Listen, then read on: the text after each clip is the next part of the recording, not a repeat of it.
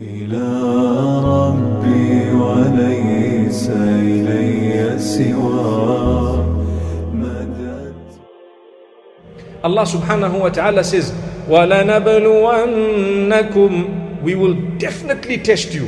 If you look at the wording of that verse in Surah Al-Baqarah, Allah says, we will definitely indeed, very, very confirmed and stressed. When I say stressed, I mean Allah has actually said it in a very strong way.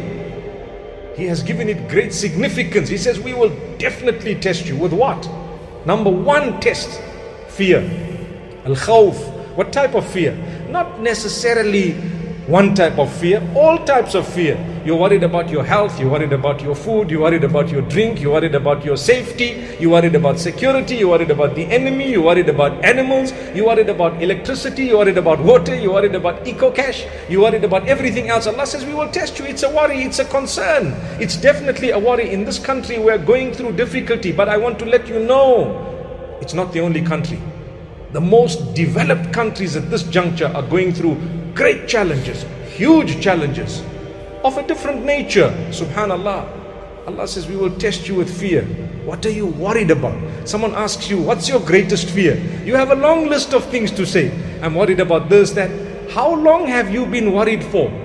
I promise you, the last 20, 30 years, right? Who carried you along? Allah. He carried you along. I promise you, you are in a better condition today than you were in the past, and we're still worried. Subhanallah.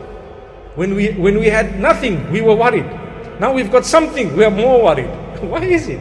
Because the reliance is now on what we have, no longer on Allah. That's where the problem is. You see what we're saying? Rely on Allah. Allah says, don't worry. You don't have the morsel, the next morsel, we will give it to you. But that test of Allah is supposed to be bringing you closer to Allah. He tells you in Surah Al-Baqarah. He didn't even say it later on in the Quran. Right at the beginning, Surah Al-Baqarah, He's saying, we're going to test all of you, every one of you, with what? بِشَيْءٍ مِّنَ الْخَوْفِ, with a little bit of fear. You will be scared sometimes. I explained to you all sorts of different types of fear. وَالْجُوعِ, and hunger. You can understand that on your own, hunger. Sometimes you will be hungry. Sometimes there may not be food. Sometimes there will be famine. Sometimes there might be money and no food. And sometimes there will be food and no money. And sometimes there will be neither food nor money. That's Allah. Subhanallah. Al-ju' wal-khawf. Al-khawfi wal-ju' wa naqsin min al-amwal. You will suffer loss. When you suffer loss, do you say Alhamdulillah? La ilaha illallah. Allah says you will suffer loss of wealth. Naqsin min al-amwal. Your money, boom, suddenly one day someone stole it.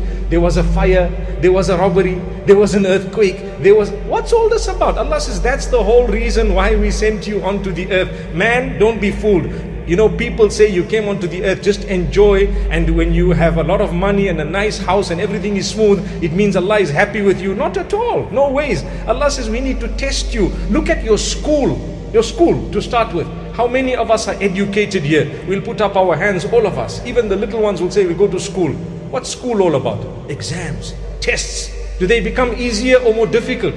They become much more difficult as you become closer and closer, higher and higher to the end. Much more difficult. You're writing O-level. You can't take a kid and put them right up there because you know that's going to be a difficult exam.